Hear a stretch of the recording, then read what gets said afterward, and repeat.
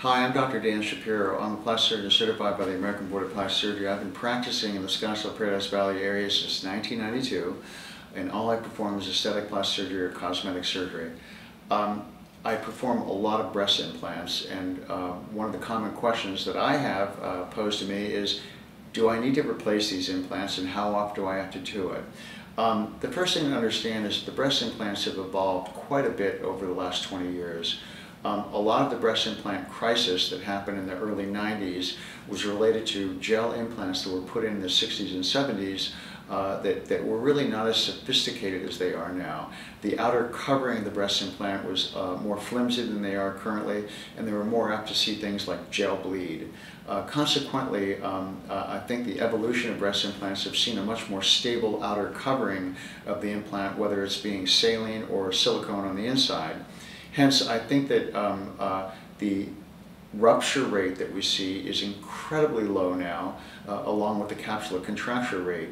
There are different types of implants that can be put in, whether they're saline or silicone, and in terms of their replacement, we're saying that now we like to see replacement anywhere between 10 and 20 years. A saline breast implant, generally we feel is that if it's not broken, don't fix it. I think that if you have a deflation with a saline implant, you will see it either immediately or within a month or two. As that implant starts to decrease in volume, you'll see a difference in the size of the breast, or you'll just see a flat tire immediately. With that in mind, I think that's the implant you want to get changed within a month or two.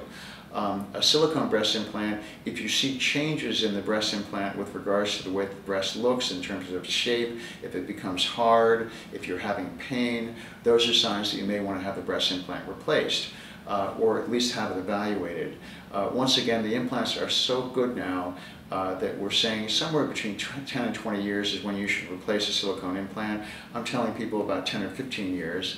And the way to get them evaluated is either through mammogram or MRIs, and really the jury's not out yet with regards to how often to have those MRI exams. Different implants have different warranties, so if there's a rupture before the 10-year mark, most often that is covered by the breast implant company. Other companies have lifelong warranties, so the best way to get an idea of which implant is best for you and the possible risk of complications is to see a board-certified plastic surgeon, see someone who performs a lot of breast augmentations with a long history, and really can talk to you about what your chances are with regards to complications and what his own or her own track record is. Thanks a lot.